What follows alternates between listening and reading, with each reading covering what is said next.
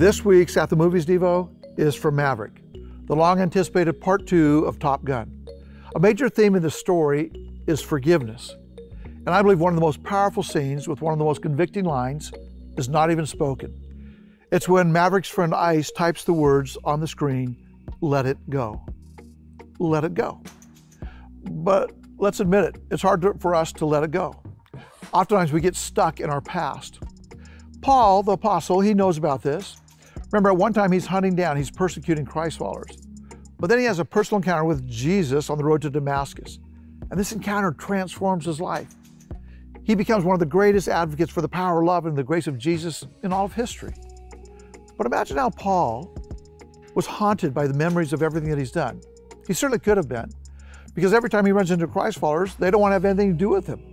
And so he's constantly forced to face the pain of his past. And we understand how those people would feel, right? How would we feel if Paul killed one of our family members just for following Jesus? Well, Paul says, hey, guess what? I'm not like that anymore. I've changed, and I'm sure people are going right. So it's a lot for him to carry. So Paul describes the change in his life because of Jesus. And he says, I'm becoming a more mature, a more loving person. Now he's quick to add, I'm not there yet, so I keep on following Jesus forward.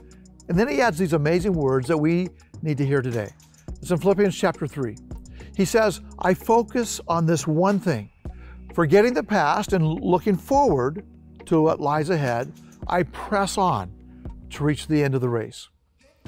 You can't look ahead if you're still holding on to what's behind. And I think this is the dilemma that many of us find ourselves in. We can't forget the person who hurt us, the circumstance that changed us, the event that wounded us. So today I'm asking, what are you still carrying that you need to let go? Remember, Jesus, he's the one who carried our sins, our hurts to the cross so that we can let go of our sins. We can let go of our regrets.